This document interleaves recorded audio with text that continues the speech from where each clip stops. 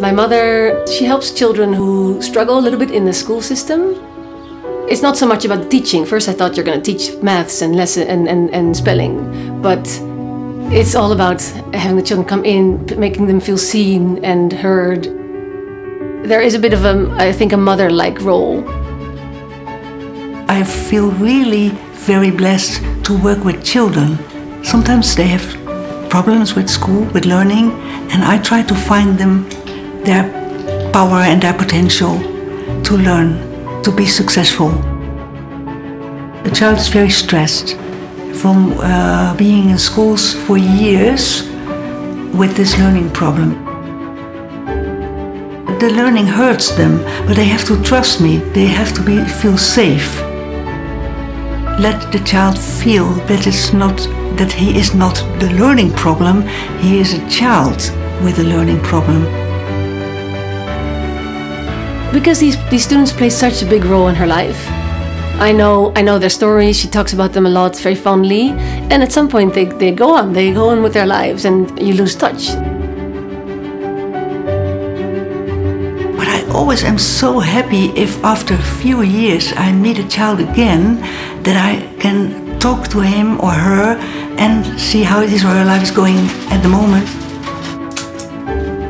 So for this Mother's Day, I got in touch with a couple of old students of my mom's to have them record a Mother's Day message so we can surprise her later.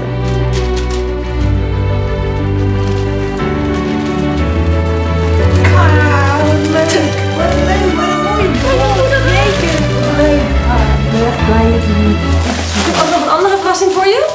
Heb je nog meer? En dan moet je die misschien even uithalen.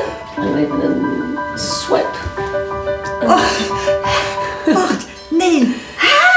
Hallo lieve Connie, hoe gaat het met u? Een hele verrassingsshow denk ik. Hi lieve Connie, Laura en Sam hier. Hey Connie, leuk dat ik deze mogelijkheid kan gebruiken om jou nog te bedanken voor alle wijze lessen die je me geleerd hebt. Ik wil je via dit berichtje heel erg bedanken voor alle leuke lessen die ik bij jou heb mogen volgen toen ik een klein meisje was. Connie, u bent een ontzettend lieve en warme vrouw. Ik heb het altijd onwijs naar mijn zin gehad bij u. En ik wil je bedanken voor het feit dat ik altijd al mijn verhalen over honden met je mocht delen. En dat jij me echt hebt geïnspireerd om mijn passie te volgen.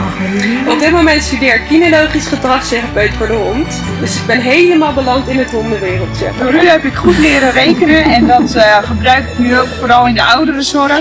Met injecteren en dat soort dingen. Dat blijft me altijd bij. U bent onwijs speciaal voor me. Ik wil je daar ontzettend voor bedanken. En ik wil je een hele fijne moederdag wensen. Bedankt dat je altijd een moederfiguur voor me bent geweest. Bedankt hier allemaal voor. En thanks for being a mom to me. Fijne moederdag. Fijne moederdag. And have a nice Mother's Day. Bye. Zo, ik kan helemaal tranen. Nu wel, echt helemaal gaan.